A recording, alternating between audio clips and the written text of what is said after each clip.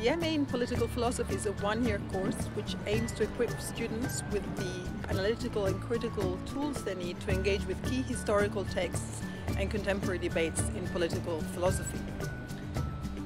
The MA admits around 25 students every year who take around 7 courses and write 1 thesis during their time here.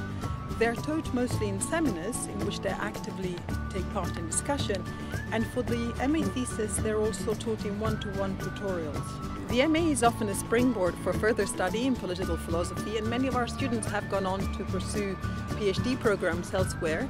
The MA in Political Philosophy can also be read as part of a double degree program with the University of Warwick, where students can go in their second year to read for an MA in political and legal theory.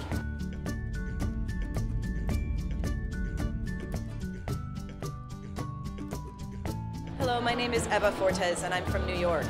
I came to UPF, the Universitat Pompeu Fabra, to study a master's in political philosophy. When I was looking for a master's program, I was looking for something that would be able to combine literature, art, culture with politics, human rights. And what I found was this program in political philosophy was the perfect combination of the two. That's not even talking about the advantages of living in Barcelona, which is one of the most amazing cities in the world.